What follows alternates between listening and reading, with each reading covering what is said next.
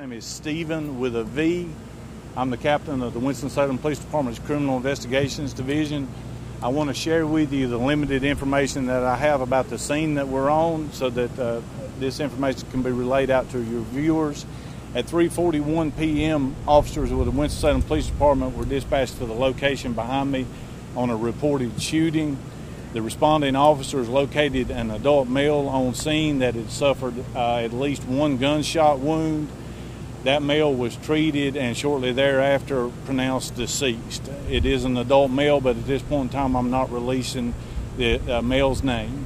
Detectives with the Winston-Salem Police Department's Criminal Investigations Division have responded to the scene and have assumed the investigation.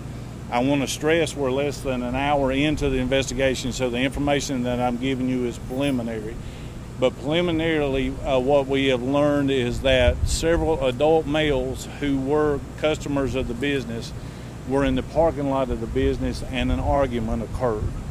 During that argument, a firearm was discharged. One of the adult males was struck, and as I mentioned earlier, he has died as a result of those injuries.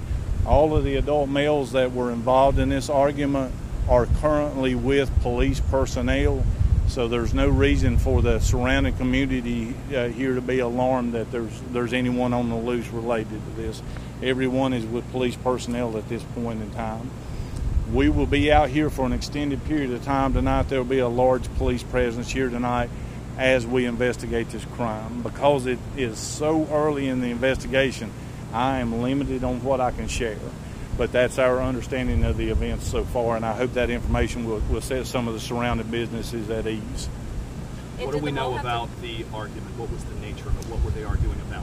That's one of the things we're going to attempt to determine. I don't have the answer to that yet because the investigation is so early. I don't have the answer to that other than to know that everyone that was involved was an adult. Do you know what type of gun was used? Handgun. Is the restaurant closed? Was the Haynes Mall closed at any point in time? The restaurant, the restaurant is cooperating with us, and the manager is cooperating. We will close the restaurant while we're on scene. The remainder of the mall will be open, though. The only thing that'll be under control for a while will be this particular restaurant. So was there a lockdown at any point? No, ma'am, not that I'm aware of. Okay. So for clarity, there is one victim who is deceased. How many other people are in your custody who were apparently part of this argument?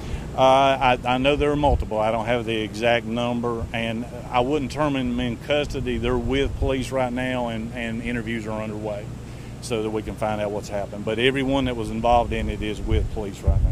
Can you say where the victim was shot on the body? I can't release that at this time. So the suspect is in custody, just to be clear? A suspect, we are out with a person involved in it, yes. What's your message to the community? We're 48 hours removed from El Paso and Dayton. Obviously, those were multiple casualty situations. It's National Night Out. People are here back to school shopping. What am I supposed to tell my kids the next time they want to come to Haynes Mall? Anytime children or adults, for that matter, are anywhere in public, be aware of their surroundings. I have no reason to believe this is anything other than an isolated, tragic event. But unfortunately, we have too many of these isolated, tragic events. And that's part of what National Night Out represents, is trying to reduce this type of event from occurring. This will be the 15th homicide we've had in the city this year, if my numbers are correct. That's in line with the numbers we had this time last year. So we've not seen an increase, but 15 is 15 too many. Now I see a very big law enforcement presence. Is that regular protocol, or do these mass shootings have anything to do with the amount of presence here? This will be regular protocol. The detectives out here, because it's a business, we have more eyewitnesses than we would, for example, the residents. So I bring more detectives out just to try to expedite that and get those witnesses out. And you know, this happened in the middle of the day. I'm sure many people were out and about, even in the parking lot. Do you have a lot of witnesses you're interviewing? We do. The business was fairly busy at the time, so we do have a lot of witnesses we're interviewing. Yes, ma'am. Is surveillance video reviewing? That's one of the things we're going to attempt to answer. We've not gone into the business yet to look at that aspect, but I would be optimistic in this area that surveillance video may come into play. All the people involved, to the best of your knowledge, customers, or were there any employees involved? I have no information to indicate any employees are involved, no. Okay, I'm going to stop at this time because the information is so preliminary. Later tonight, we'll update with a media release as more information comes available.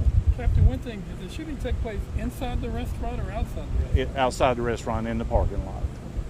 The victim was in the car when he was shot? No, sir. Oh, any chance to spell your name again for me, please? Yes, sir. My first name is Stephen with a V, and my last name is Tolley, T as in Tom, O-L-L-I-E, and I'm the... We just got an update from Winston-Salem police about the breaking news we've been staying on top of all afternoon. We have learned that a fight at BJ's Brewhouse between several adult males led to a deadly shooting. This is just outside of Haynes Mall. We do know that everyone involved was an adult male. They do have one person that they are speaking to as a possible suspect in custody. They are also speaking to other witnesses.